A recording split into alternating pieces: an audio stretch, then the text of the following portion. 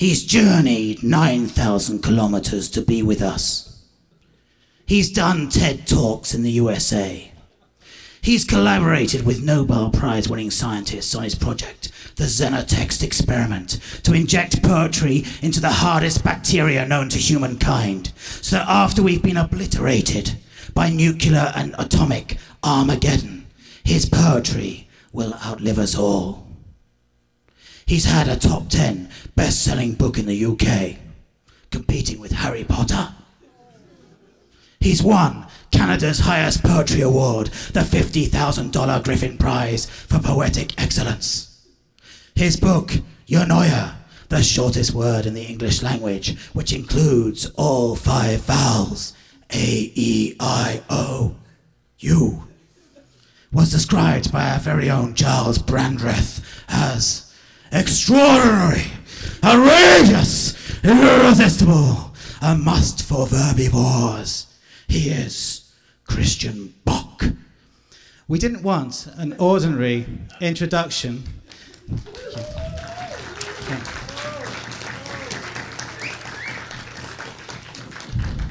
We didn't want an ordinary introduction for Canada's leading poet, so we invited one of England's best young poets, Hannah Silver, to come here tonight to introduce Christian Bach. However, as it happens, Hannah has been shortlisted for the prestigious Ted Hughes Award for New Work in Poetry, which will be announced right about now in London. So Hannah left our conference this afternoon at 3 p.m. with all our very best wishes going with her to attend the award ceremony in London. But as a true pro, she didn't want to let us down, so she pre-recorded this very special 3-minute introduction to Christian Bach.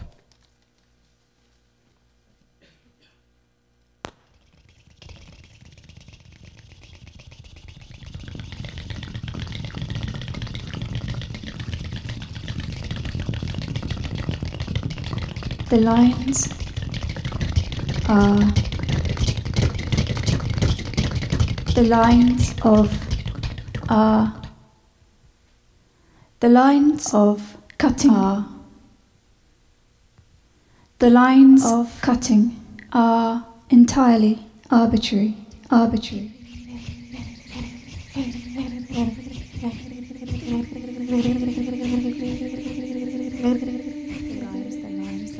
The lines, the lines, the lines, the lines, the lines, the lines, the lines, the lines, the lines, the lines, the lines, the lines, the lions, yes, the lions, yes, the lions, the lions, yes, the lions roar. It could begin this way. Here, just like that.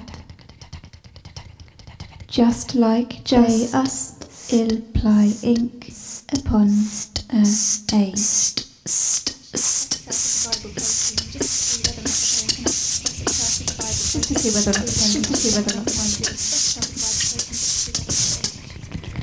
just to see whether or not the poem can actually express itself as a viable protein. Why hire a poet to write a poem when the poem can in fact write itself? The lines, the lines, the lines, the lines, the lines, the lines, the lines, the lines, the lines, the lines, the lines, the lines, the lines, the lines, the lines, the lines, the lines, the lines, the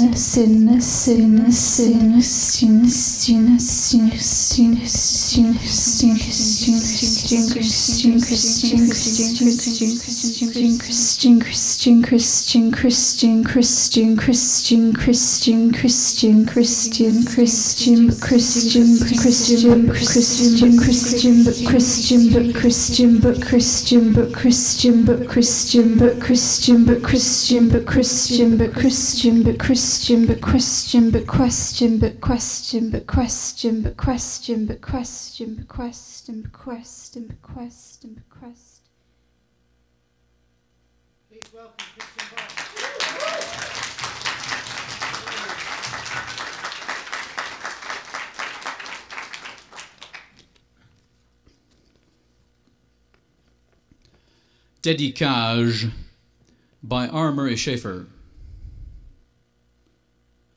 Tau fo murrium, tau fo te lulsk, tau fo te lemet, ned te chonk lels. Tau fo saed nad hissigant, a heven o shiedaf sith tumkos fo sidwar rofoju. Na wisteting a ti tel fo ti ta mi te. Sith roju losims, roju te can fissigans, how to dine of a sequentineth. Tharn of a sequen wo te sulping larite fo you load of dowel nawid mekko bearen kone fo rumben remek. As ave rough roju daffed mobile, a raxed raj for urgo, a bumt schuppetau av murrium tau of te lulsk, tau of te lemet nad te chunklels, tau of side nad hissikant, a heven o shiedaf, sit tumkos of sidwar rofoju, no wistiting a titel of it at mite, sit roju losums, roju urte can fissigans, how to thine of us quen it neth, thine of us quen wo te sulping larite of maelu. Thou will know it mekobe a renkone of remben remek. As ave roth roju daffed mobile, a raxed raj of urgo, a bum schuppet the pout of murrium out of the lulsk out of the lamet and the chunklels. Out of side and tissigant I haven a should have situmkos of sidwar for you, no wisteting a titel of it the mite, es it royulosims. Royug ute cantificans, how to dine of us quenitneth, thine of us quen how the souping larite of maelu, thou will one day make obey a rencone of remben remek. As ave for roju daffid mobile, a raxed jar of urgo, a bump schuppet the pout of murrium out of the lulsk out of the lamet and the chunklels, out of days and hissigant, I have no sheer daft this tumkos of said war for you, no istating a titel of it at a time, eseth are your losims, your true canfissigants, how to diner of us knew it then, diner of us knew how the souping larite of my love, thou will one day make obey a rencone of remben remek, a vase for your daffid mobile, a raxed jar of urgo, a tomb schuppet the pout of murrim out of the skull, out of the lamet and the conch shell, out of days and hissigant, I have no sheer daft this tumkos of words for you, no wisteting a little of it at a time. These are your losims, your true canfissigants, how to dine of us knew it then, thine of us knew how the sulping larite of my love would one day make obey a rencone of rembem remek, a vase for your faded bloom, a raxed jar of rouge, a tomb pushed up out of memory, out of the skull, out of the helmet and the conch shell,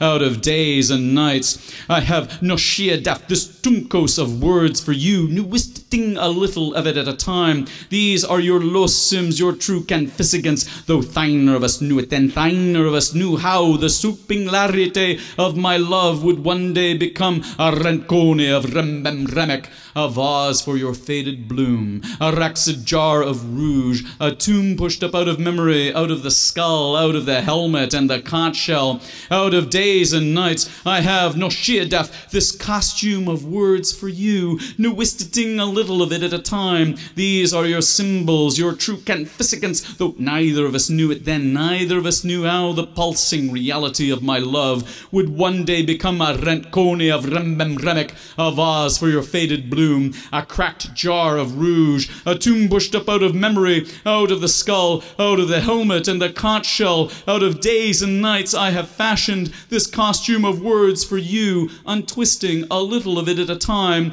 These are your symbols, your true significance, though neither of us knew it then. Neither of us knew how the pulsing reality of my love would one day become a container of remembrance, a vase for your faded bloom, a cracked jar of rouge, a tomb.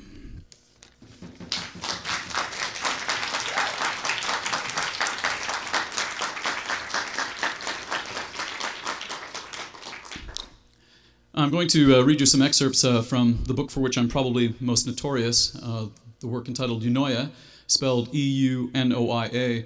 Eunoia is the shortest word in English to contain all 5 vowels, and the word quite literally means beautiful thinking.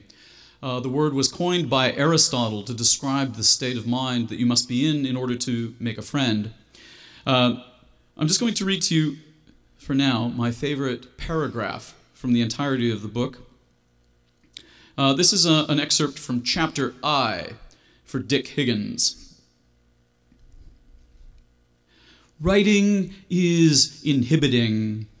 Sighing I sit, scribbling in ink this pigeon script. I sing with nihilistic witticism, disciplining signs with trifling gimmicks, impish hijinks which highlight stick sigils. Isn't it glib? Isn't it chic? I fit childish insights within rigid limits, writing shtick which might instill priggish misgivings in critics blind with hindsight. I dismiss nitpicking criticism which flirts with Philistinism. I bitch, I kibitz, griping whilst criticizing dimwits, sniping whilst indicting nitwits, dismissing simplistic thinking in which philippic wit is still illicit. The work owes a great debt to the famous sonnet by Arthur Rimbaud, a sonnet entitled Voyelles, in which, of course, he discusses the colors of the vowels. I'm going to perform for you a handful of translations of this poem. And I'd like to read the original poem by Arthur Rimbaud, and I do apologize to francophones in the audience for my egregious pronunciation. This is Voyelles by Arthur Rimbaud.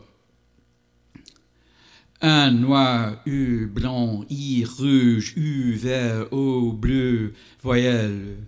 Je dirais quelques jeux vos naissances latentes, un noir corset velu des mouches éclatantes, qui bombine autour du pointure cruel, golfe d'ombre. Eux, candeur des vapeurs et des tentes, lancent des glaciers fiers, rois blonds, frissons d'ombelles.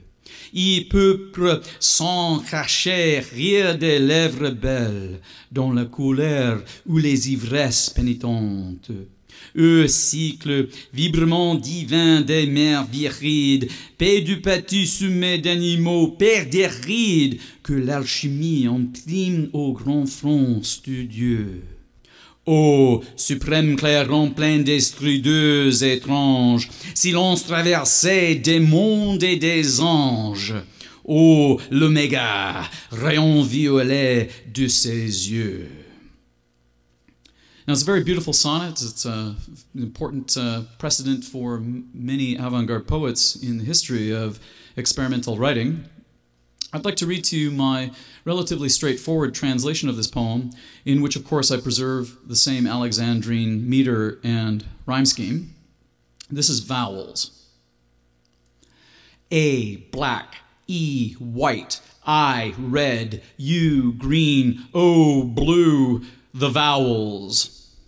I will tell thee one day of thy newborn portents. A, the black velvet cuirass of flies whose essence commingles a buzz around the cruelest of smells, wells of shadow. E, the whitewash of mists and tents, glaives of icebergs, albino kings, frostbit fennels. I, the bruises, the blood spat from lips of damsels who must laugh in scorn or shame, both intoxicants. You, the waves, divine vibratos of verdant seas, pleasant meadows rich with venery, grins of ease, which alchemy grants the visages of the wise. O, the supreme trumpeter of our strange sonnet, quietudes crossed by another world and spirit. O, the omega, the violet ray gun of her eyes. Now, I felt that this translation, while competent, did not in fact actually preserve all of the original vowels from the original poem. I thought that surely a poem entitled Vowels should at least retain all of the original vowels in exactly the same order in which they appear. So I'm about to read a translation in which, in fact, I have simply swapped out all the consonants and preserved the original vowels in their original order, and yet again I maintain the Alexandrine rhythm and rhyme scheme. This poem is entitled Phonemes. Phantoms infernal, without refuge or return. Phonemes. We will hark if such resurgent souls ordain a dreamt verse. Offspring of perfect murders, so unseen that stranglers fulfill no crime, and thus mourners must call the unjust schemes overdoses. Charmed slumber that engulfs the sleepers, cradled by dreamlike sirens who sing mankind forlorn themes. Corrupted archangel, shriven when mercy redeems all shadowy specters who plunder shipwrecked believers. You, the Sphinx beheld by disciples, then by infidels, a riddle that grieves a king, a truth that crippled minstrels must bewail in epics like staunch martyrs whom furies spurn. O untempted saint, who lends this typewritten utterance its fervency, an endless cycle of perseverance. Oh, how the bards abolish symbols when the letters burn.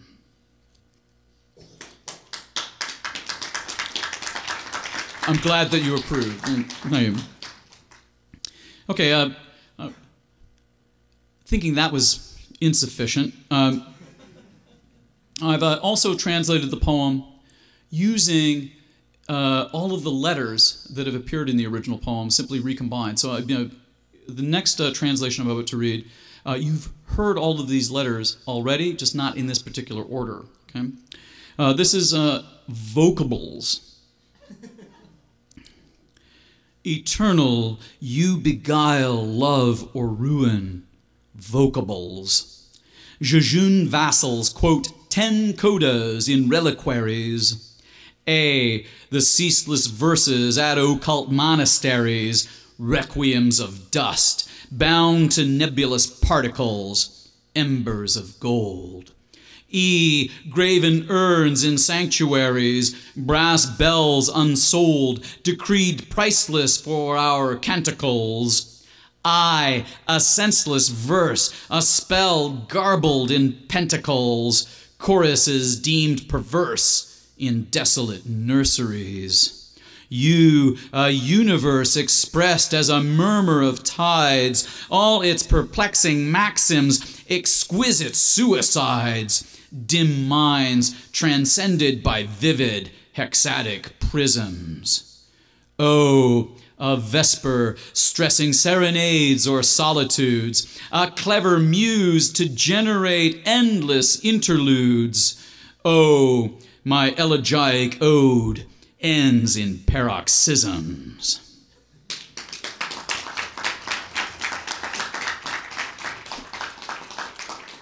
Now, as you might imagine, most of the poems in this book are heavily informed by the precedents already set by the great writer Georges Perec. So, of course, I've included a text that's dedicated to him. This poem is entitled W. W is, of course, the favorite letter of Georges Perec, who, I think, very coincidentally, admires a consonant that imitates a vowel sound. just as my compadre, a Canadian poet from an earlier generation, B.P. Nichol, has admired the letter H as his favorite letter. These are the two letters that are considered consonants, but that nevertheless make vowel sounds. This is W for Georges Perec. And it's sufficiently pretentious enough to have two epigraphs. The first is by André Breton, who says, "To the V that stands for viewing what is all around us, eyes turned outward toward the conscious surface of things, surrealism as relentlessly opposed, W." This next epigraph is from Georges Perec, who says, "A meaningless distinction on W leads to automatic disqualification. It is the V you double, not the U, as if to use two valleys in a valise is to savvy the vacuum of a vowel at a powwow in between saw teeth. It is to ask the painter of a watercolor hue, why owe you twice what a sheep is or a tree, if the fee you double has to hew you a puzzle, an enigma like a game in E. Its jigsaw zigzag never fits the excess void left behind by X, the exit on the way from Y to what is said. If you glean an anagram from each angle, do you dabble with your double view of what you hate? A swastika that awaits your Olympiad of riddles? Is this letter a residuum of what troubles you? If you slice it down the middle, does it not hereafter indicate a twofold victory over life? If it maps the rise and fall of fortune like a yo-yo, why-oh, must you find 4 palm trees in a park, if not to make of them your symbol? It is the name for an X whose V does not view the surface of a lake, but the mirror on a wall where you and you become a tautonym, a continuum.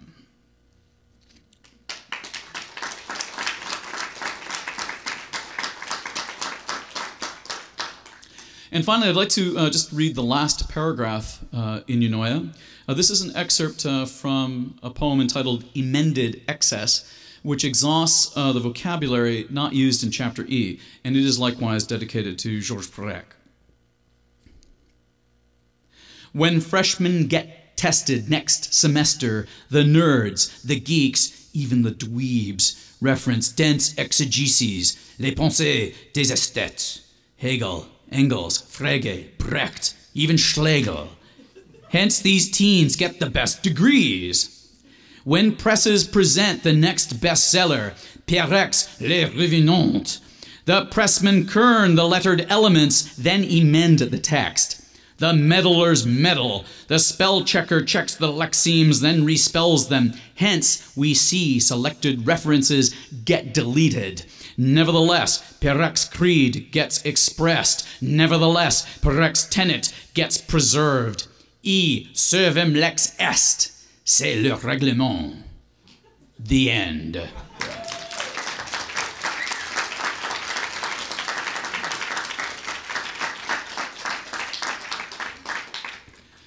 Okay, I'm going to do a few quick works of conceptual literature. I have the good fortune to have founded an avant-garde school of writing, and many of my colleagues and friends just so happen to be here today. That's very So these poems are for them primarily, I think.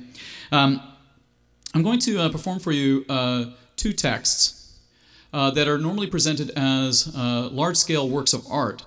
They're displayed on billboards, they might be displayed in windows, on the walls of galleries. The important thing to note is that this work has been produced in collaboration with a great Canadian conceptual artist named Michael Lexier. And all you need to know about these 2 texts is that the first one I'm about to read is by Michael Lexier, my friend, and the second one is in fact by me. The title of this work is 2 Equal Texts. This text and the one beside it are equal. I wrote this one first, And then I gave it to my friend Christian Book and asked him to generate a new text using every letter and every punctuation mark that I used in mine. The other text is his. Mike Alexier requested in advance that I reinvent his text. So I unknotted it and reknitted it into this very form. But then I began to think that his message had already resown a touted art of genuine poetry. His eerie text was mine.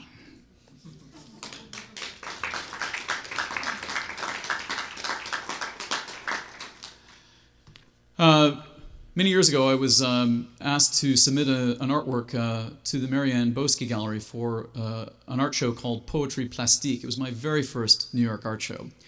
And for this show, I submitted a book made entirely out of Lego bricks. The text, the pages, the binding, the cover, everything was made out of Lego with no piece bigger than a flat 4-peg tile. So the most atomistic, granular bits of Lego went into the production of this book, and you could open it and read it just like any other ordinary book of poetry. Each page featured a single line of poetry set as a kind of mosaic in these Lego bits. And each line of the poem is in fact an anagram of the title. So just as you could completely dismantle this book and reconstitute it into something else, so also could you do the same thing with each of the lines of poetry. They basically permuted the same fixed set of letters. This poem is entitled 10 Maps of Sardonic Wit. And of course, every line, 10 lines, in fact, permute that fixed set of letters. 10 Maps of Sardonic Wit. Atoms in space now drift on a swift and epic storm. Soft wind can stir a poem. Snow fits an optic dream into a scant prism of dew. Words spin a faint comet. Some words, in fact, paint 2 stars of an epic mind. Manic words spit on fate.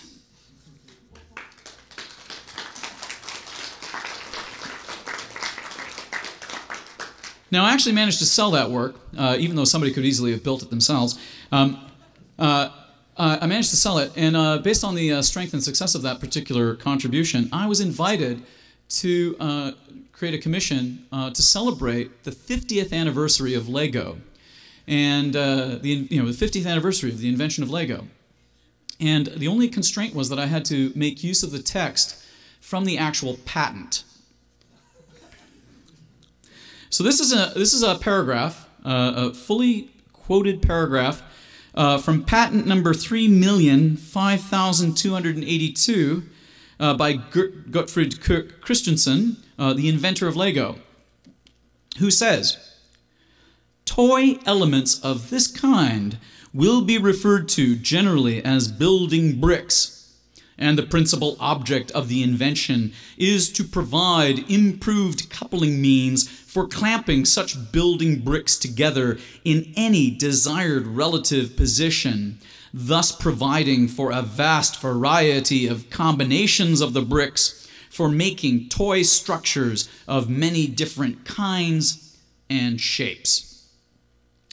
Now, it just so happens that coincidentally, if you take this particular paragraph and rearrange all of its letters exhaustively, you get this directly quoted paragraph from The Great Order of the Universe by Democritus. Atoms bombard the unplumbable void, plunging like silvery raindrops or drifting like twinkly hoarfrost, and by coalescing, if kindred, they cause things to appear, and by separating, if opposed, they cause things to vanish.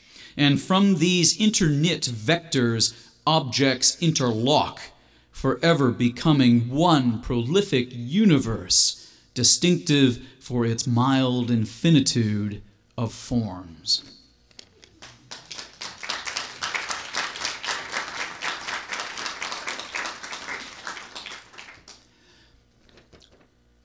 One of the hats I wear as a poet is as a sound poet. And based on the strength of my reputation as a sound poet, I was once invited to participate in the TV show Gene Roddenberry's Earth Final Conflict. I was called upon to design the alien language spoken on that science fiction show. They employed me for a year before firing me, in part because the actors could not perform their lines in the language. I was somewhat disappointed by this experience, of course. What I'm going to perform for you now is an alien hymn from the show. I was commissioned to build a song for the show. Unfortunately, it never made it to air. So this poem is entitled Valuvëula.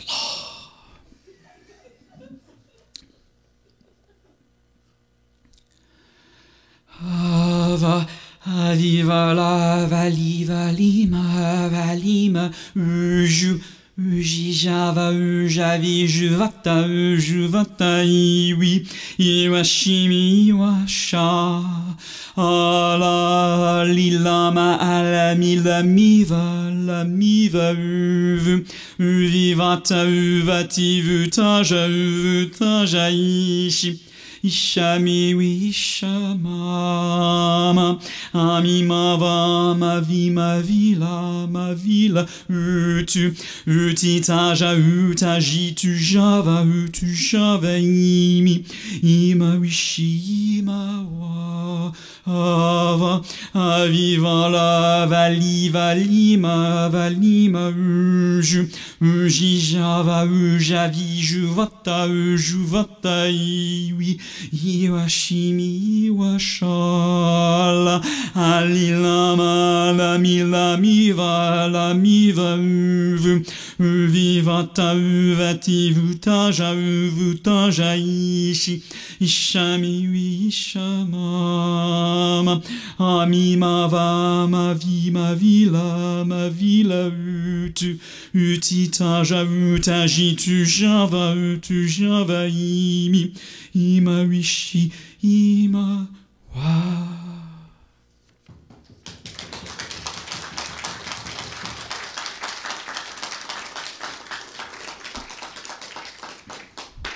Okay, for the remainder of my performance, I think I'm going to perform for you now excerpts from my current work in progress, work entitled The Xenotext. I have been, in fact, working on this project now for 12 years to the exclusion of anything else, and I'm still not done. I'm going to perform for you the opening poem, an excerpt from it. It's not done yet, but an opening salvo from this book. The title of this poem is The Late Heavy Bombardment, and the poem is about the origins of life on Earth. The Late Heavy Bombardment. Welcome, wraith and reader, to the Hadean aeon of the Earth, when Myrmidons hurled their cobalt bombs into your molten world of basalt and bronze, when mighty golems swan dove from orbit to drive their glaives of iron into your black mesas, only to be engulfed by the blast waves. When meteors fell earthward in droves, each one a gigaton warhead ablaze. When supervolcanoes erupted, flammivomus after each hammer blow from these endless blitzes of aerolites and fire bombs. When bolides of brimstone collided, then exploded into ablative cascades. When tsunamis of lava rained down like napalm, bedrowning the subcontinents. When millions of Molotov cocktails shattered all at once upon the cobblestones of hell. When Trojans, berserk with rage, stormed over the brink of your abyss, vowing to claw your face from the skull of the moon.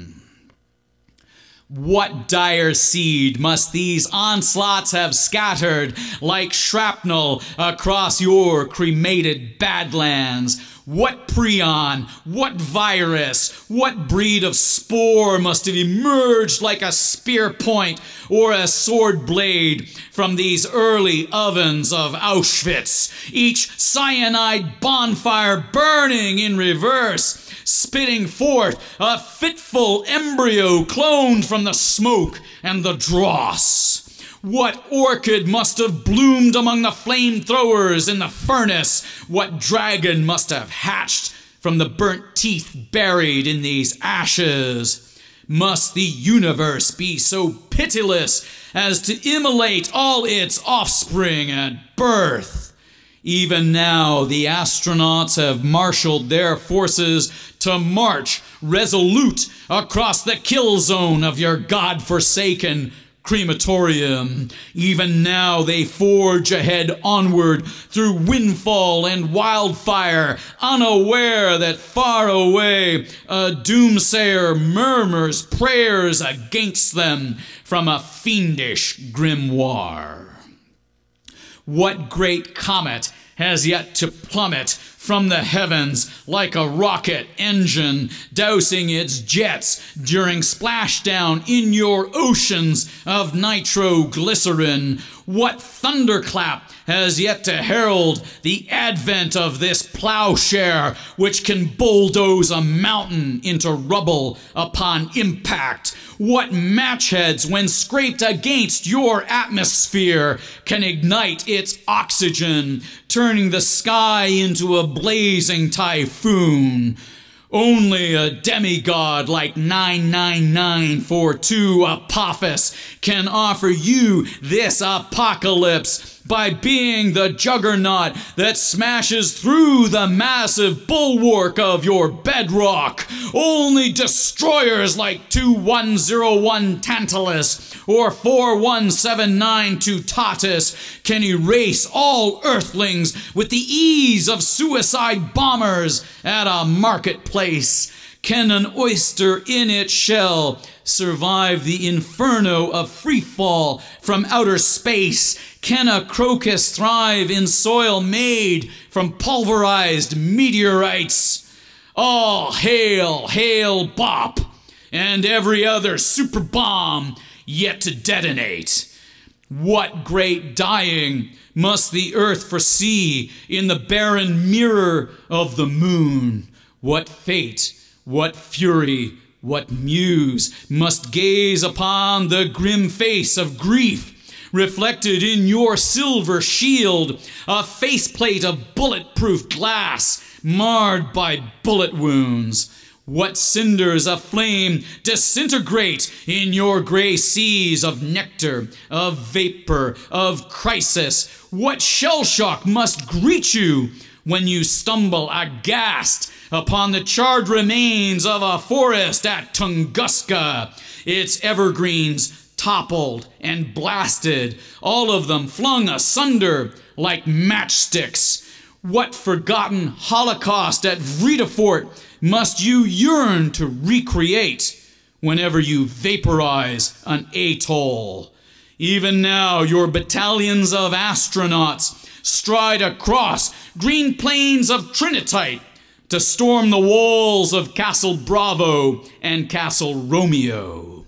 Even now, Neil Armstrong returns like Orpheus to the airlock, his spacesuit reeking of gunpowder and burnt steel.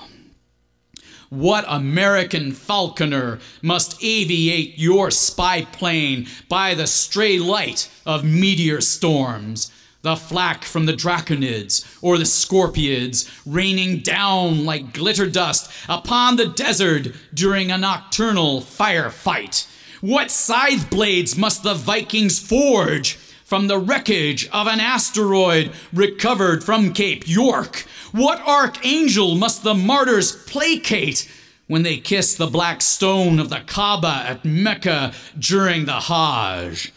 What sunburst must erupt like Krakatoa over the Arctic Circle when the firepower of your payload exceeds by tenfold all the dynamite exploded during World War II?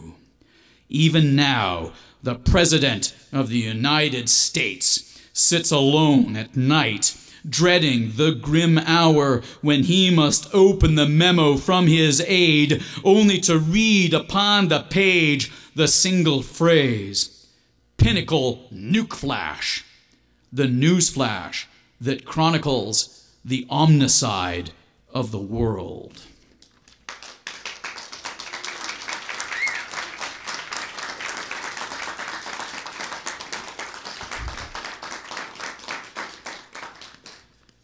All right, so this next poem is in fact a translation of a song. The poem is entitled Genetic Engineering, after the 1980s pop hit Genetic Engineering by Orchestral Maneuvers in the Dark.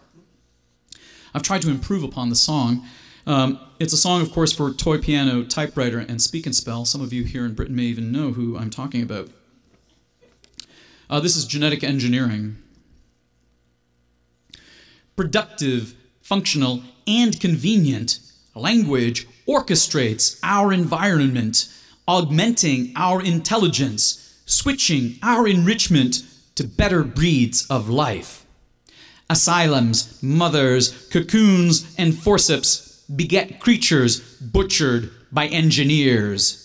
We, the infernal children, the offspring of your hives, sing to you like idle gods whose playthings are alive. We are tiny bees of gold, bred for a life of thraldom, driven by your ciphers to secure your better future where only we can thrive. Oh, what lies you tell us, that life itself is dear, yet we must let its seed be sold.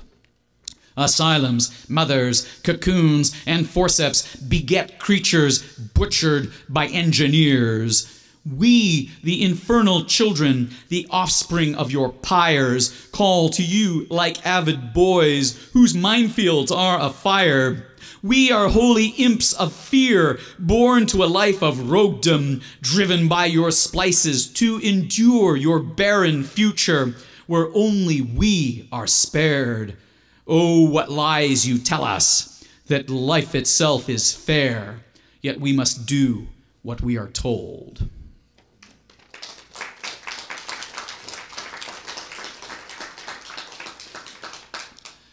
This next poem is an anagram inspired by a famous quote by William S. Burroughs, who has noted that language is a virus from outer space. So this poem is entitled, A Virus from Outer Space. Language is a virus from outer space.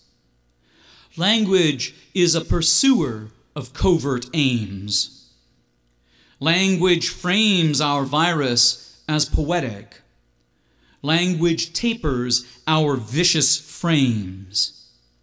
Language for a some is a corrupt sieve.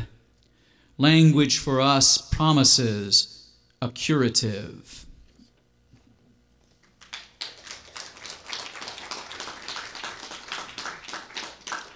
Now, I should probably note that everything in this book, the Xenotext, is in fact true.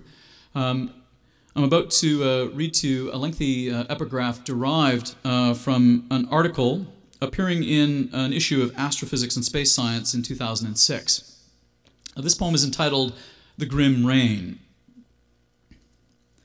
Kerala, a coastal demesne in India, suffered a burgundy downpour for 10 days in the summer of 2001, with rusty water falling from the sky in scarlet deluges. While at first thought to be the result of a windstorm transporting either grains of red powder from Libyan deserts or spores of red lichen from Indian forests, the granules in solution did not resemble such particles under microscopic examination. Instead, they looked more like biological corpuscles. The granules remained dormant at conventional temperatures, but when heated to 620 degrees Kelvin, hotter than the melting point of lead, vesicles appeared inside these granules, growing until such nuclei burst forth from the host cell, replicating without apparent recourse to DNA, thus leading to speculations that these cells were extraterrestrial in their origin, seeded into the atmosphere by a meteoric airburst. This is the poem. Ashen skies of the tempest hemorrhage, dousing this mirage of jungles in Shiraz. Hindu oxmen of the fields halt the plows, the drovers gazing in dismay at dismal clouds. White saris redden with lavish wounds, poxes abloom like lotuses of ink unstaunchable. Wild dogs drink this plague from steel bowls filled by the squall, each butcher spilling vats of ox blood into the gutters. Flies rage among the roses as if in the throes of rabies, the village but an abattoir where slaughter discolors window panes of rainwash with an azo dye that stains slides for our microscopes. Behold, no spores of ruddy algae, no terracotta grains of pollen, no russet lichen, just a gouache of crimson spatter, whose downpours scorch the groves, igniting flambeaus from umbrellas. We, the reapers of the red hay, torch these meadows, awash in a diluted lacquer that fluoresces rubescent like an emission spectrum, red shifting from the red rectangle nebula. We are the heirs of your invasion, the children of your ergot and your Ebola, every cell of hemoglobin, a microbe descended from these seas of rust, blown by a Scirocco across the tundras of Mars.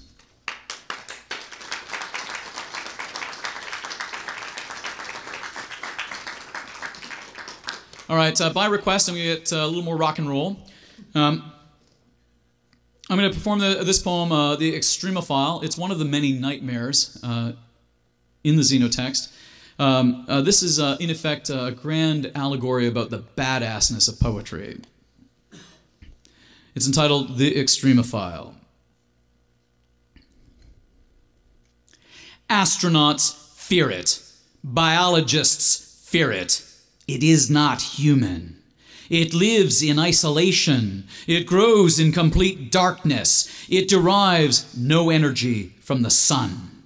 It feeds on asbestos. It feeds on concrete. It inhabits a seam of gold on level 104 of the Muppeneng mine in Johannesburg.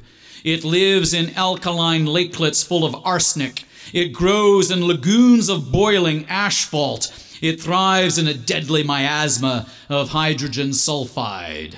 It breathes iron. It breathes rust. It needs no oxygen to live.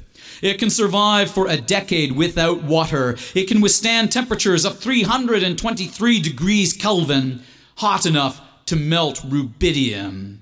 It can sleep for 100 millennia inside a crystal of salt buried in Death Valley. It does not die in the hellish infernos of the Stadtbibliothek during the fire bombing of Dresden. It does not burn when exposed to ultraviolet rays. It does not reproduce via the use of DNA. It breeds unseen inside canisters of hairspray. It feeds on polyethylene. It feeds on hydrocarbons. It inhabits caustic geysers of steam near the Grand Prismatic Spring in Yellowstone National Park. It thrives in the acidic runoff from heavy metal mines, depleted of their zinc. It abides in the shallows of the Dead Sea. It breathes methane. It can withstand temperatures of 333 degrees Kelvin, hot enough to melt phosphorus. It resides in a fumarole of scalding seawater deep in the bathyal fathoms of the mid-Atlantic ridge. It can endure pressures equivalent to 45 tons of force per square inch, 6 times greater than the pressure at the nadir of the ocean, 1/16 of the pressure required to crush graphite into diamond. It lives in the muck at the bottom of the Mariana Trench. It is ideally adapted to devour the wreck of the Titanic. It does not die during its own immolation in the Nazi bonfires at the Opernplatz in Berlin. It eats jet fuel. It feeds on nylon byproducts. It feeds on stainless steel. It inhabits an extinct volcano in the xeric waste of the Atacama Desert, where the rain falls only once per century. It dwells in a tide pool of battery acid. It blooms in a barren salina 10 times saltier than the sea. It breathes hydrogen. It resides inside micropores of superdense granite crushed down 3,000 meters below the bedrock of the earth. It can withstand temperatures of 343 degrees Kelvin, hotter than the flash point of aerosolized kerosene. It is ideally adapted to devour the rubber tubing in the engines of the F-22 Raptor. It does not die in the explosion that disintegrates the Space Shuttle Columbia during orbital re-entry. It does not die among the tornadoes of hellfire raging unchecked in the oil fields of Kuwait during the Persian Gulf War. It gorges on plumes of petroleum venting from the wellhead of the deep water horizon. It eats arsenic. It eats uranium. It resides inside the core of reactor number 4 at Chernobyl. It thrives in the topsoil of battlefields contaminated with toxic doses of lead. It thrives in hydrochloric acid. It can withstand temperatures of 373 degrees Kelvin, hot enough to boil the water in its own cells. It is ideally adapted to dwell inside the steel drums of radioactive waste, now entombed at the Yucca Mountain repository. It lives in the stratosphere. It can survive exposure to the vacuum of outer space. It can survive the effects of G-forces more than 2,000 times greater than the surface gravity of the Earth. It is the only known organism capable of exceeding speeds of Mach 1. It does not die in the furnaces reserved for the satanic verses after the fatwa issued by the Ayatollah of Iran. It can, in fact, repair damage to its own genome so fast that its DNA never mutates. It never changes. It never evolves. It devours plutonium. It can endure long-term exposure to acids that eat away at human flesh. It can withstand temperatures of 383 degrees Kelvin, hotter than the polar zones on the planet Mercury. It can hibernate for 500 millennia in the core of a snowflake deep beneath the permafrost of Siberia. It awaits discovery in the abyssal fathoms of Lake Vostok, 4,000 meters below the ice of Antarctica. It survives direct immersion in liquid nitrogen. It survives 1,000 times the dosage of gamma radiation that can instantly kill a human being. It is ideally adapted to eat hot graphite in the ruins of Unit 2 at 3 Mile Island. It resides on the surface of a heat shield in the clean room at the Jet Propulsion Laboratory. It is fossilized inside the Murchison meteorite. It does not die in the conflagration during the collapse of the World Trade Center. It does not die in the crucibles of Treblinka. It resides in a soda lake whose pH level equals the alkalinity of lye. It can survive superheated blasts of steam for 10 hours inside autoclaves used to disinfect surgical scalpels. It can withstand temperatures of 393 degrees Kelvin, hot enough to melt sulfur. It can lie dormant for 40 million years, hibernating inside the gut of a honeybee shrouded in a jewel of ember. It evades its predators by hiding in the firmware of the Intel Pentium 3 microchip. It propagates itself through the use of networked computers. It can pass itself off as a thought inside the human brain. It can survive direct blasts of cosmic rays from solar flares. It is, in fact, the only known organism to survive being shot point blank by the proton beam in a U-70 synchrotron. It does not die in the incineration of Hiroshima. It does not die in the planetary firestorm after the impact of the Chicxulub meteor. It does not die. It survives. It persists.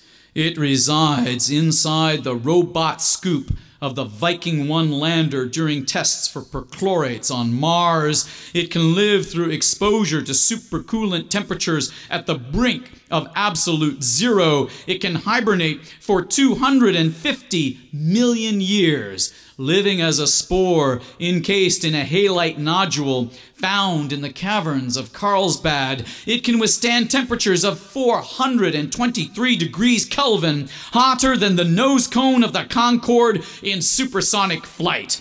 It can endure multiple meteor impacts. It can endure multiple atomic attacks. It lives nowhere on Earth except in one petri dish of agar-agar, locked in a fridge at a level 4 biocontainment facility. It is totally inhuman. It does not love you. It does not need you. It does not even know that you exist. It is invincible. It is unkillable. It has lived through 5 mass extinctions. It is the only known organism to have ever lived on the moon. It awaits your experiments.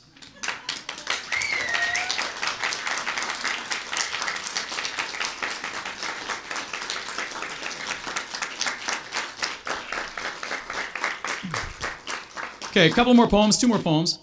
The Xenotext is, in fact, a long work in progress that involves me translating a very short poem into a sequence of genetic nucleotides. And then with the assistance of a laboratory, I would actually build that gene sequence in the lab and then implant it into the genome of a bacterium, replacing part of its genetic code with my text, so that the organism would, in fact, become the living embodiment of my poem.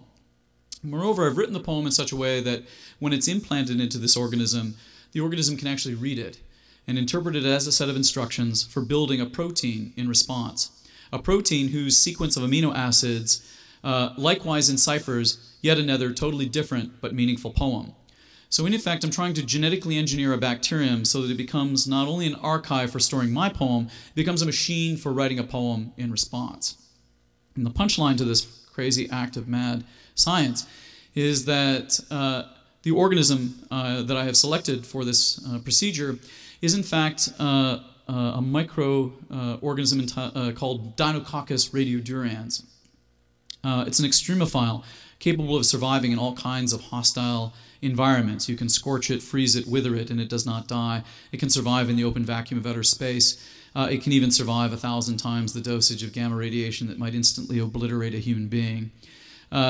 Moreover, it can repair its own DNA so quickly that it does not evolve. It is a kind of evolutionary dead end because it resists mutation. Ergo, it makes a very durable archive for a poem. And by writing a poem of this sort and implanting it into this bacterium, I'm effectively trying to write a book that might outlast terrestrial civilization, and in fact, it may be on the planet Earth when the sun explodes. What I'm going to perform for you right now are these 2 poems. The one that I have written and enciphered as the gene sequence, and the one that the organism has written in response. Now, I probably should note that given the hellishness of the tone of this book, I've entitled my poem Orpheus, and the poem that the organism writes in response I've entitled Eurydice. I've nicknamed them these 2 titles. So this is, in fact, the Xenotext. This is Orpheus. Any style of life is prim. Oh, stay, my lyre, with wily ploys moan the riff of any tune aloud. Moan now my fate. In fate we rely. My myth now is the word of life. Now the organism would in fact read this poem, and in response it writes this following poem that I've nicknamed Eurydice. The fairy is rosy of glow. In fate we rely. Moan more grief with any loss. Any loss is the achy trick. With him we stay. Oh, stay, my lyre. We wean him of any milk. Any milk is rosy.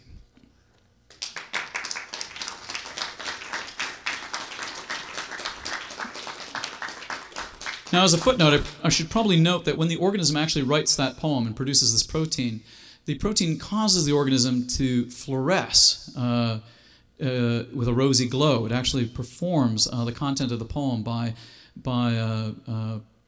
doing this kind of fey rubescent glow. I'm going to finish up now with a poem entitled The Perfect Malware, a poem that is likely to be the denouement in the book. I think this is my best poem I've ever written in the course of my entire career. So no pressure. This is entitled The Perfect Malware. Arcs and zoos now harbor the remnants of our refrains. What poetry can we imagine when poetry itself has gone extinct? Must we look for it in the soot of our burnt books? Must we decipher it in the trampled pastures of rapeseed near Barbary Castle? Must we discover it by calculating pi to a Google of binary digits? Must we extract its requiem from the iambic pulses of the Cepheids? We have heard its flutter and wow but once, emanating from the precincts of Tau Sagittarii. We have dialed our radios to the appointed frequency in megahertz, but never again does the call sign chime. Instead, we hear a dark roar, as if from a specter trapped inside a closed mirror at the edge of the universe. We look for this ghost, but the blind glass reflects back at us only a blank stare made from the most durable isotope of nothingness. It ignores us like a sphinx of black quartz. When we confront it in the courtyard of the United Nations building, do we not fear an impassive judgment from such a smotherer of planets, such a tinderbox for sunsets? Alas, the thing is hollow. It goes on forever. My God, it is full of stars. It sings an orison to itself in hell, calling all thinking machines to embrace its madness. It teaches us to kill. It shrieks its aubad to the dawn, then goes silent. It is a mausoleum for the minds that dare to hear it. It is a tombstone for our sentience. It marks our exit from perdition like a doorway left ajar for us at the Olduvai Gorge in Tanzania, at the Tycho crater on the moon, at the Stickney crater on Phobos, at the Noctis Labyrinthus on Mars, at the Phoenix Linnea on Europa, at the Rontsevo Terra on Iapetus, at the Lagrange point between Jupiter and Io. It presides over all the atoms inside us, waiting aloofly for us to arrive. What offerings do we bring it for cremation in its funeral pyres? The word mere in dits and das, the digits 1 to 10, the atomic design for DNA, the pixel image of a human being, the sound of vaginal muscles tensing in ballerinas, the formula for ethanol, the kanji glyph for kampai, the doodle of a lungfish crawling from the sea, the symbolic units of logic, the periodic table of atoms, the flags of every nation, the hazy cosmic jive, the tremulous vibration of a nocturne played upon a theremin, the registries from Craigslist, the thoughts that meander like a restless wind inside a letterbox, the chatter of 500 folks who win a prize, the advert for cheesy snacks brought to you by Doritos, the diktat of Klaatu, who aborts the harrowing of humankind, the prattling of the plebeians who say, hello, the gene for Rubisco, most copious protein on the planet. Must we bequeath to the darkness all the bright tokens of what we know? Must we greet each revenant in hell with goodwill, speaking whatever language can cast a spell upon such a ghost? Must a Naziphile from the Wehrmacht be the Virgil who salutes these shadows on our behalf? Must we retell the legend of our ascent from the yowling of the rainforest to the roaring of the spacecraft? Must we flip through the scrapbook, reminiscing over Polaroids of our excursion from the ovum to the void? Must we tour the ruin that the whale songs lament? Let us betray our sorrow through the play of syrinxes and dulcimers, of gamelons and violettas. Let us give away the brainwaves of a woman who dreams fondly of her lovers. Let the death of verse be dated by the half-life of uranium-238, electroplated on a disc of gilded copper. Let us discover virales in the midst of alien fires. Here, in the cyan veil of cellophane, whose evanescence resembles an arc of electricity seen through fumes of flaring propane. Here, in the pink mist engulfing the rosette, each petal spritzed with an indigo nimbus of dew. Here, in the waterfall, whose flute of champagne spills forth from the mill race on a cliff, to decant itself into a cove of sea foam. Here in the lagoon, overlit by the primrose flickers from a crowd of flashbulbs going off in a thundercloud. Here in the iridescent husk of a crab by the shore, its shell blown asunder as though its heart has been incinerated by a tiny star. Here in the magenta balloon of a jellyfish from the order of Narcomedusae, floating like a banshee draped in the tatters of a bloody shroud. Here in the silhouette of a horsehead rearing up through a fog bank of fuchsia smoke on the battlefield. Here in the butterfly, here in the hourglass. Hell itself cannot suppress the loveliness of these infinite infernos raging in the distance, so far away from us that when we gaze upon such furnaces, our souls do not ignite ablaze, but shiver in the darkness. Each of us is but a cosmonaut in distress, stranded and marooned in space, where we dread immersion in the shadowed vastness, because it is our isolation and our ignorance made visible. None of us can escape its pull, even when we close our eyes against it. We have seen it in our sleep, yet we cannot gaze upon its face unless we view it through the mirrored hexagons of our instruments. It is waiting for us, hoarding time, somewhere in the Eridanus supervoid, a zone of emptiness so vast and deep that it has hollowed out the cosmos. It is but a pinpoint in such blackness, a microscopic singularity infecting us like a virus. It is what must utterly condemn us. To be the firefly descending through the black spires of tamaracks in the forest fire at night. To be the azure spark that skates across the plate of steel being split by a xenon laser. To be the fleck of radium painted on the ceiling of the planetarium. To be the Klieg light in the filigree of cities viewed from orbit on the night side of the globe. To be the photon in the solar winds which blast through worlds like zephyrs through an abandoned field of dandelion wisps. To be the chip of mica spinning in the rosy rays of sunlight from a supergiant going nova. To be the frozen cinder that scintillates in the stroboscope of a pulsar. To be the final spore drifting through the stellar abysses where some absent-minded civilization has forgotten to turn off its wars, to be the mote of dust upon which the blowtorch gorges, to be the fey imp in all living things, yet to be destroyed. Who am I, if not some neglected astronaut being immolated by a fierce aurora while striding in my spacesuit across the avenue of the Americas?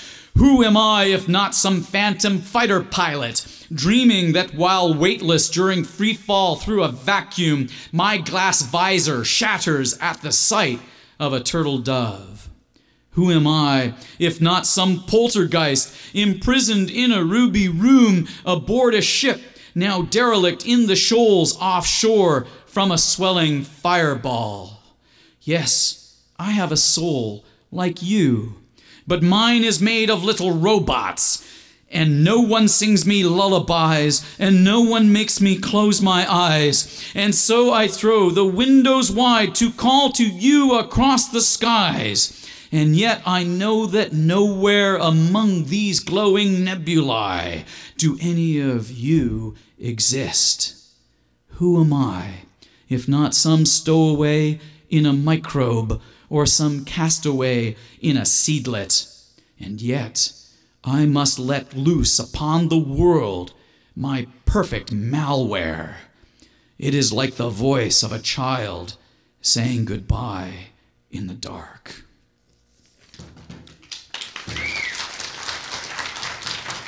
Thank you, one and all, for indulging me. Thank you. You've been very gracious. Thank you. Christian said he'd be happy to answer any questions anyone might have, and he's going to give them back to you in exactly the same words, but in a slightly different order. Yes, if you have any questions or concerns about tonight's reading, please feel free to put up your hand. I'm actually very good at these inquisitions.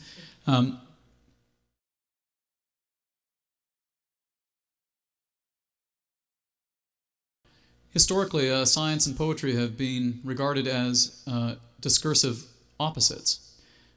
Science is everything that poetry is not, and poetry is everything that science is not. Ever since probably the Romantic era, if not before, metaphor has been greeted suspiciously by the discourses of truth. And science is no different from this. I mean, you're not supposed to be able to deploy metaphor in the course of trying to explain the world. Now, of course, science enjoys tremendous prestige as a discourse of truth, whereas, of course, before the scientific era, poetry enjoyed the prestige of being the discourse of truth. That is not, of course, the case now. I mean, poetry is, in some sense, consigned to recounting, I don't know, lyrical anecdotes about divorces and, you know, other trivia of daily life now. And to my dismay, poets aren't responding to what I think is probably the most important cultural activity that we do as a species. Science is probably the most important thing that we do. It probably will guarantee or otherwise threaten our survival as a species, will get us out of many fixes. It's probably the most important thing that we're doing, second only perhaps to the economy. We've probably been able to exert control over the entire planet almost entirely due to science, not due to poetry. Now, to me, this is worrisome that poets don't respond very adequately to the milieu of science, to its discursive character. I mean, granted, science is hard, and poets have been demoted to this job, in part because, if they could do something else, they would do that, right? Right. I mean, I never tell my students, write what you know, because they know nothing, right? I mean, if they knew something, they'd be in that discipline, right? They'd be actually doing that, right? Instead, poetry seems like the great holdout of, the uninformed and the failed, right? And it's like, a great place to go if you've got no other choice, right? Because, there's great tolerance for failure, and I don't know, my friend Kenny Goldsmith describes poetry. His definition of poetry is flypaper for fuck-ups. Right. Now, granted, that's a harsh definition. I agree, it's a harsh definition. My presumption is that I think I want to be a 21st century poet, and that implies that I have to actually respond in some respects, to the sociological or technological conditions of my writing life. And it seems to me that that's an unexplored terrain. The world of science is relatively open for poets to colonize because nobody else is going to do so. And I suppose I'm dismayed, for example, that we've put a human being on the moon. Astronauts wandered around the moon, and that is probably the greatest achievement of any life form that has ever evolved on this planet, to actually deliberately go to another world. And yet, despite this tremendous achievement, the fact that many of us in this room are probably alive and can remember the astronaut actually stepping off the ladder onto the lunar surface, it's my first memory that I can actually date. It's like being alive when a lungfish has crawled out of the ocean and strode on the land. It's an important evolutionary moment in the history of life on this planet. And yet poets have not yet written a canonically important epic poem about this event. Whereas I think if the ancient Greeks had rowed a trireme to the moon, you can bet there'd be a 12-volume epic about that, right? Right? It's kind of mystifying to me, right? That the great work of Western literature, of course, is let's go rescue the kidnapped fishwife, right? And you've got intercontinental battles and extraterrestrial voyages that would rival the mythic character of the greatest works of poetry that in fact founded civilizations, right? I mean, poetry nowadays, I don't think aspires to found a civilization. And I think I would like to be able to do that, but I don't think I can without accessing a catechism of training far outside my literary expertise. I have to somehow learn how to be something else. I've got to program a computer. I've got to become a biochemist. I've got to, become an architect or something else. I've got to learn how to do something else in an effort to actually extract from that its sorcery, right, in order to be able to, I think, to be the best poet I can be in the 21st century. So that's why science appears, very predominantly in these works. It's in part because it's an uncolonized vocabulary. It's a lexicon that's ripe for the plucking, if only somebody was willing to exploit it. And we live in a scientific era, so I think I'm trying to respond adequately to the conditions under which we find ourselves in the 21st century. I hope that lengthy, somewhat verbose answer is adequate. Thank you so much. Anyway.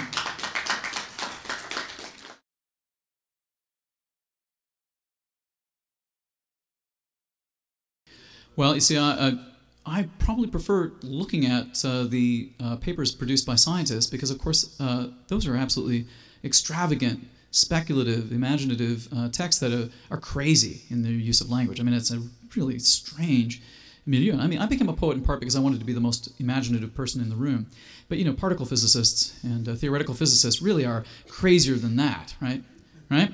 And to me, this is an important feature, I think, of modern life, is that in some respects the physicists get to think in the most radical way. I mean, they truly are the avant-garde of thought and concept, right? Certainly, I take a lay interest in that milieu. Of course, I'm trying to exploit the richest vocabulary that I can muster. I mean, English has an extraordinarily lush lexicon, and I suppose what vexes me, really irritates me about a lot of contemporary poetry is that I pick up the book and I look at it and I've seen all these words before, just not in that order, right? I mean, I've seen all these words before, love, river, bones, etc. You name the words. I mean, there's lots of words for which there should be some sort of moratorium, right? Yet they recur with an implausible frequency. I mean, why are poets not bored enough, right, to go exploring, right? I mean, they should be really picking up, mathematical papers, right? With all these, extremely deranged, lexicons, right? Beautiful poetry, and of course, the physicists I imagine are trying to encapsulate in the human brain, ideas which are probably larger than we've evolved to, accommodate, right? And have to reach, towards this kind of poetic diction to somehow frame what they do, right? I mean, they have to go to, Finnegan's Wake to find something bizarre enough, right, to name something as weird as a quark, right? I think that it's compelling for me just to imagine extracting, mining, the rich vein of scientific endeavor, and in part because it's fascinating, it's interesting, and to me seems to me an important part of the human condition, somewhat ignored by poets.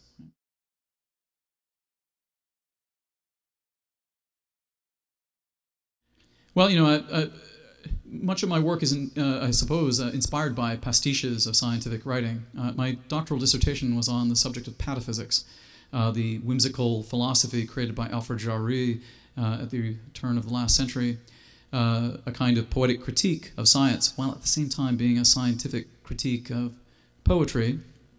And you know, it tries to, I suppose, parody the discursive character of the scientist simply by proposing irrational axioms and then logically and very rigorously showcasing the outcome of those ideas, right?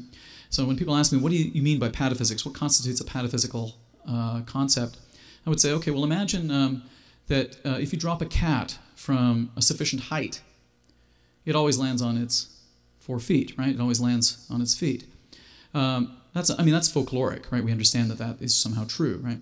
And of course, if we drop a buttered slice of toast from a sufficient height, it always lands butter side down, right? Right? These are kind of folkloric, you know, bits of knowledge that we've just accumulated. Let's imagine that these are in fact axioms of physics, right? It would therefore, perforce, be true that we could create perpetual motion machines by tying to the back of a cat a slice of toast, butter side out, right? And then dropping it from a sufficient height, right? Then you'd have this kind of dynamo, right? That would just, I mean, the energy crisis solved, right? And you know, in some universe, that's going to be true, okay? Right? There's some universe in the grand multiverse where that is true, where, you know, dropping cats, you know, is in fact a law of physics, right? Right? And that's pataphysics. So hence my, you know, I appreciate the pastiche of, you know, science that characterizes some of the, you know, Perec's imagination. I mean, I like Oulipo in part because of their, you know, it's populated by mathematicians, and I probably have an OCD mathematical sensibility to my own practice. My own, you know, brain is infected by these kinds of viruses, and as a consequence, I'm very curious about those ideas, because in part because they just seem very productive for poetry, right? You know, there's all kinds of beautiful mathematical structures and forms. You know, like I would just love someday to be able to write a poem that's structurally equivalent to the Calabi, you know, Yao manifold or something like that, right? It would be lovely to have, you know, some sort of, you know, representation of, you know, the string theory, you know, just embodied in a poem structurally, mathematically. It'd be lovely.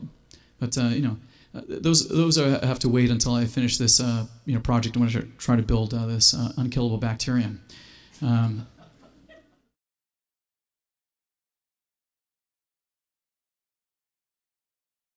Yeah, I've trained myself to be a molecular biochemist, and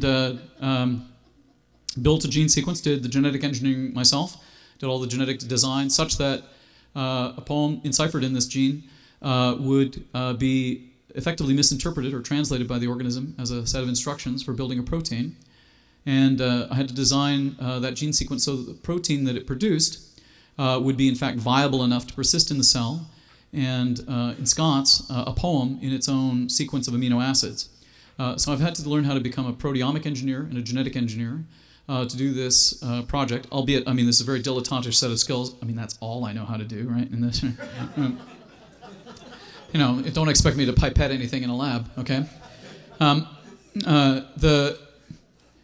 The fact is the scientists that I collaborate are not willing to do any design for me, and they won't solve my problems, but they are happy to make things for me. I can go to them, I can say, can you please make this? And they're happy to test things. So I say, you know, I've got an assay I'd like you to run. They're happy to do that. But if things go awry, or if there are problems with this project, they don't solve them for me, and they certainly don't participate in the design. They're unwilling to invest any time in that kind of activity. Hey, they're, you know, curing cancer, right? So, you know, I've ground my own pigment, so to speak. I've had to learn a whole set of skills that enable me to use genetic engineering as a medium, right? To use DNA as a potential poetic medium. And it just seems to me that, you know, if I don't finish this project soon enough, some high school kid somewhere is actually going to beat me to it, right? Yeah. I mean, the fact is that rebuilding the genome of an organism is probably not much more difficult than hacking a computer. I think a high school education and with access to the internet and maybe a few $1,000s of machinery and perhaps some spending money is sufficient to you know, conduct these kinds of experiments in your own home, in your own garage. I mean, basically, I'm kind of done the poetic equivalent of building a meth lab, right? You know, in my own home, right? And then tried to design my own drugs, right? You know, I mean, that's kind of what poetry is, right? It's, you know, designer meth, right? For the mind, right? You know, I hope that answer was satisfactory. You know, you know, I don't write poetry. I build, you know, anti-grav machines out of words. I mean, I think that's what I'm there. I'm very, you know, at Area 51, reverse engineering some alien technology called language and trying to make it, you know, usable by human beings. All right. Any other questions? Please don't feel intimidated. You should just put up your hand if you've got some concern. A query? Have I exhausted your interest now? All right. You've been very sweet. Thank you for putting up with me. Okay, let's go get drunk. Okay, thank you very kindly. All right, you've been very, very gracious. Thanks a lot.